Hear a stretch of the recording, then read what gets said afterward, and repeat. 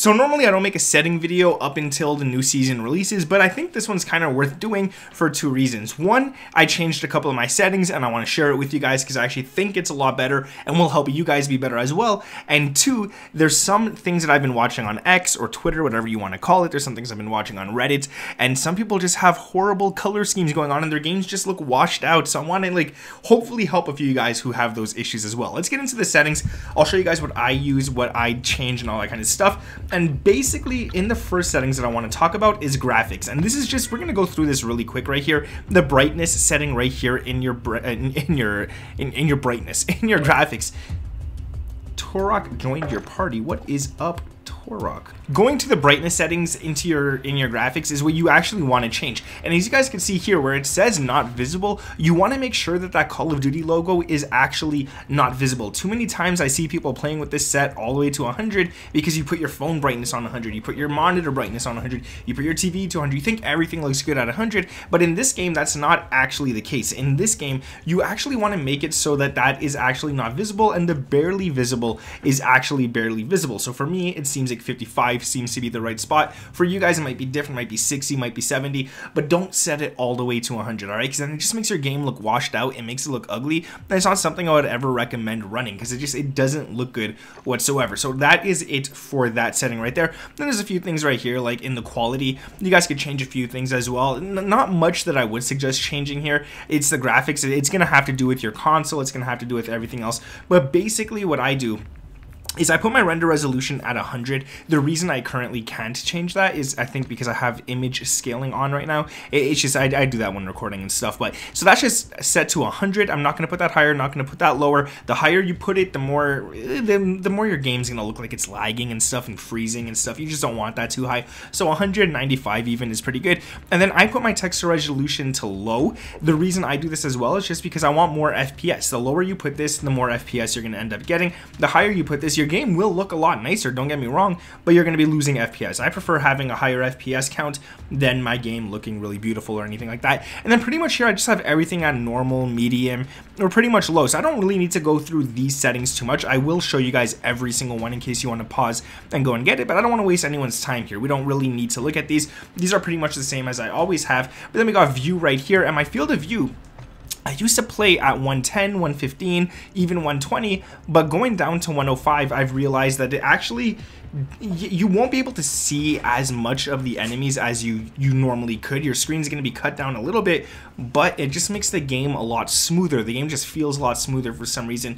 So I have this set to 105. You guys could do the same. I wouldn't, if you're on console, I wouldn't recommend going all the way up to like 120 or anything like that. 105 seems to be pretty nice. ADS field of view, I'm always going to have this on affected. I don't want this on independent or anything. It's just leave it affected, you're good to go. Weapon field of view wide is fine. Third person field of view we have set to 80. I never changed this. I think that's the default. I never played third person game modes. I'm sure if I would probably put it up, but we're just gonna leave it at 80. I don't really play any of that. Vehicle field of view, again, default. I feel like when I'm driving around in Warzone and stuff, it looks good the way it is. I don't feel the need to change that. Now here's a lot of things that people don't turn off, and when I watch some videos or streams or anything and people have these on, I just stop watching. I can't, all right? World motion blur, turn it off. If you're, first off, if it's blurry, just look at the picture on the right here. If it's blurry, that's what it's going to look like, okay? That is awful. Your enemies are going to start blending in with that blur. It's not nice. Even though it's just the world and the enemy won't actually be blurry or anything like that, if they're standing in a window, it's going to be hard to see them. Then we got the weapon motion blur as well, and if you got that going on with the world motion blur, they're just both really bad. That's just not nice. Your gun, you don't want it to be blurry. You don't want any of that. If you're shooting your shots, you want to know that you're hitting your shots, so definitely don't do that. Film grain, set that down to 0, man. Do not turn that on. The ugliest thing alive. And then for the camera movement, you're going to want to set those to 50%. You can't go any lower than 50. If you could, I'd say go lower than it, but unfortunately you can't. The higher you put this, the more movement's going to be on your screen, the more annoying it is to just look at. And then pretty much all these right here, I don't really mess with. I think that's how it was at default anyways. So that's going to be it for the graphic settings. Now I also want to talk about controller and audio, and that's pretty much it. So controller settings, I always have to say it, I play on a PS5 controller, no back paddles, nothing like that. Nice controller. I mean, it gets a little dirty because it's blue, but it's a nice controller anyways. So that's what I play with. My edit button layout, I mean, we just got it the same. I just pretty much put it on flipped right here, as you guys can see. Flip L2 and R2 to R1 and R2. And the reason I do that is because these triggers are a lot faster to click than the bottom ones. The bottom ones, I mean, you could set it to instantly react and stuff, but I just got so used to playing L1 and R1 rather than L2 and R2. So I mean, I just feel so much better playing like that. Then I got the stick layout preset, default, controller vibration off. If you could get comfortable playing with this off, I always recommend turning off your controller vibration. I could guarantee most pro players have it off. There's no point in having it on. It makes your thumb do little micro movements. You're gonna miss a couple of shots due to those little micro movements. That's just not good overall. So you can even set it lower if you want and stuff like that, or even higher. But personally, I just set it to off, so I don't have to worry about this number right here. It is what it is. Now, I'm gonna also warn you guys, if you do turn it off, it's going to feel weird for a few days, okay? Not just 1 or 2 games. It's going to feel weird for a few days, especially if you've been playing for like 10 years and all your other games, you have controller vibration on and stuff. It's gonna feel not right. It's not, but once you get used to it, it's really nice.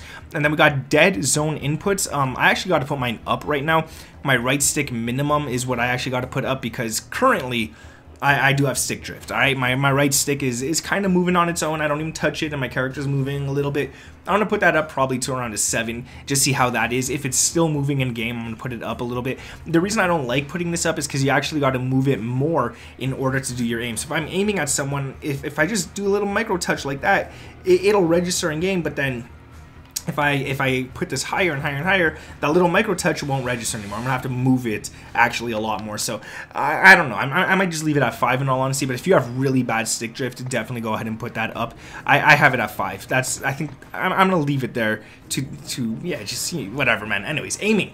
Horizontal and vertical. I always put vertical, or at least 99% of the time, I put vertical one higher than horizontal. It's just a preference thing. If you guys, I'm not going to tell you what to do for your sensitivity. Sensitivity is very personal, is very preference related. So if you like playing low, play low. If you like playing high, play high. If you like playing in the middle, like I do, play in the middle. The reason I play in the middle is because I feel like you get best of both worlds. You get good accuracy still without being too fast. And this isn't even your ADS sensitivity, so it doesn't matter. And you could also turn on people really quickly. If you play too low, you might not be able to turn on people fast enough. If you play too high, you might overturn and need to readjust and everything. So I feel like this is a decent number. I feel like anywhere between 8 and 14 is where you kind of want to be. But if you guys feel different, go ahead and change it, man. Sensitivity multiplayer. We're going to leave it all at 1, no need to change that. Vertical aim axis, again, we just got it all on standard, no need to change that at all. Tactical sense, sensitivity multiplier.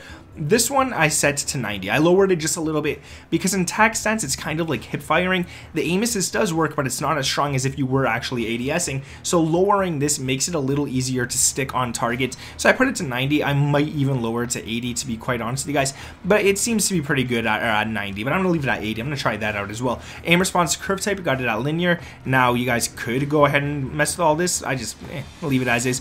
ADS multiplier while focus, we got it at 1. ADS sensitivity transition timing is instant. We don't want gradual or after zoom. We don't want that. We just want it instant. Custom sensitivity per zoom, I have this on. You guys are going to want to put this on as well, and I'll explain why. Your ADS sensitivity multiplier on low zoom, this is like guns that are under a 2x scope, just like a 1x scope and stuff like that. This is what you want to set to like 0.90, and the reason you want this lower is because it's not your actual sensitivity. It's only your sensitivity when you're aiming down sights. You don't want that to be super fast or anything. You want this to be nice and low, and then let aim assist do all the work, especially if you're like me and you're playing on controller. Let aim assist do all the work. I don't even know if this is a thing for PC. I don't think they get this option, but well, I am on PC, but I mean mouse and keyboard. I don't think this is an option for them. And then you got ADS sensitivity multiplier for the 2 and the 3x scopes. This I set to 0.85 along with the 4 and 5. And the reason for this is the bigger the zoom, the lower you want to put it, because if your zoom is really high, let's say you're using a gun like the 8 or 9x scope right here, you want to put this maybe even lower than 80 because they zoom in so much that every little movement you do feels like a huge movement in game. So the lower you put this, the easier it is, the nicer it is, and pretty much just I kind of gradually lower them as we get to the higher zooms and stuff like that. That's just me though.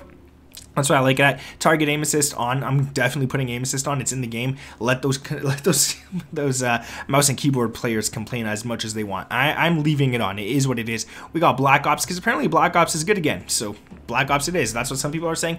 You might want to run default precision focusing. I just like Black Ops. I got used to it. It is what it is. I remember back in Modern Warfare 2 when Black Ops was completely broken and it was the one to use because it offered the best aim assist. It might not even be the case anymore, but I just got used to it. So yeah, we're just going to stick to that right there. And then that's pretty much it. And then for the audio settings, quickly here, I have my headphones on. I got Astro A40s, I think. Yeah, A40s. They're not 50s. They're A40s, I believe. Anyways, I think the A50s are wireless, aren't they?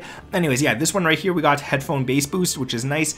Default system device because, well, yeah, I have my headset not connected to a mix amp or anything. I got it connected to my microphone, so we're gonna use that right there. Yeah, anyways, speaker output stereo, we don't need to do Windows default. Stereo is good. Then we got master volume, obviously set to 100. Gameplay music volume, that's the music. We're gonna set this to 30. We don't need to worry about that much. We want to hear footsteps and stuff. If there's music going on, we don't want to hear that.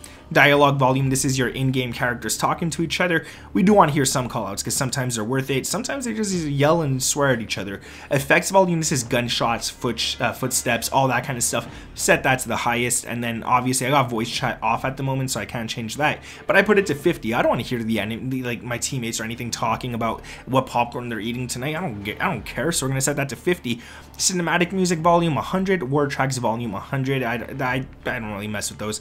Voice chat, I currently have it off because I'm recording, and if people join my lobby, I don't want them to hear me. That's a little awkward, but it's going back on. And then pretty much, yeah, that's pretty much it. That's all you got to know for audio, really, is the one I showed you up top. That's it for the settings. I felt like updating you guys. Hopefully you enjoyed the video. Make sure to drop a like if you made it this far. Comment pink apples are the best, because they might be. Anyways, thank you for watching. Sub to the channel, those notifications turned on. We're on the road to 700K. I would appreciate it. My name is Nick, and I'll catch you guys in the next one. Peace.